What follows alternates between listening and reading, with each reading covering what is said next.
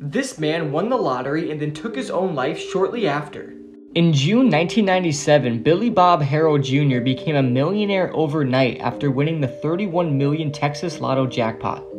Billy Jr.'s life before winning was full of financial struggle, and him, his wife, and their 3 children battled every single day to make ends meet.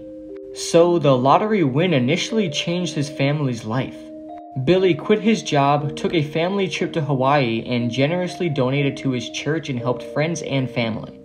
However, his newfound wealth led to a lot of old friends and acquaintances asking him for financial assistance on almost a daily basis. This forced him to change his phone number.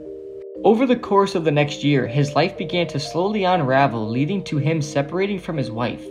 On May 22, 1999, just shy of the 2-year anniversary of his big win, Billy Bob Harrell Jr. tragically ended his own life.